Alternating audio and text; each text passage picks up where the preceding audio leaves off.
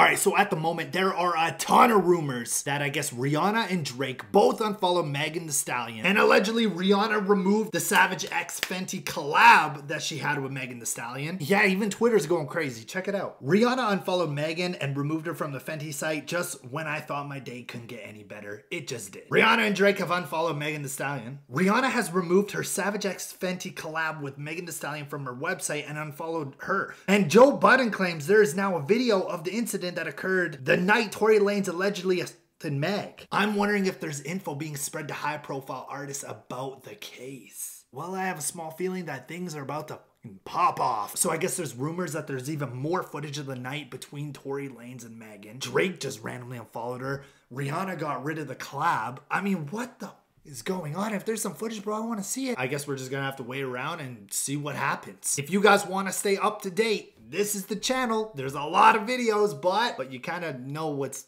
going on, all right? So subscribe and peace.